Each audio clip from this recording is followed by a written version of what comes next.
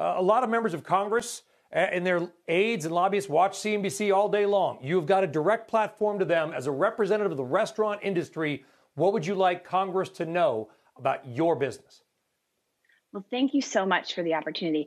I think I would love Congress to know that there's a real opportunity to help the industry, to make a direct impact on our workers, on our industry directly with, for example, targeted aid that specifically helps the industry, any sort of tax credits, any sort of payroll tax or incentives in that regard. And also after prioritizing our first responders and vulnerable populations, then prioritizing frontline workers in the industry for vaccines would greatly help restore consumer confidence.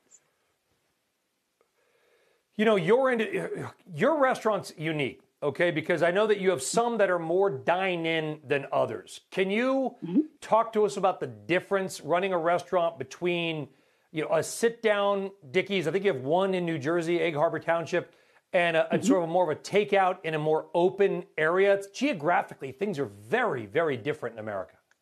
They're very different. And that is an absolutely excellent point about why we need such a variety in the type of assistance that will help us out.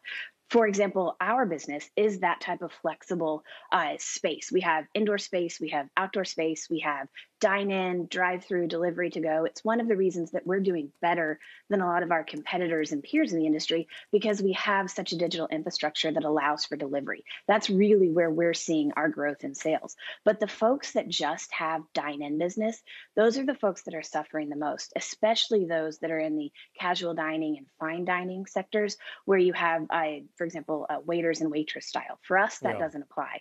We come in and have a pitmaster and you go through after you get your smoked brisket right there in front of you and your sides, you're queuing through, you're paying with the cashier and sitting down or taking it to go or having it delivered. It's that flexibility that's helped us, but it's also that type of flexibility that many folks don't have. And that's why any type of incentive for relief for the industry is really helpful.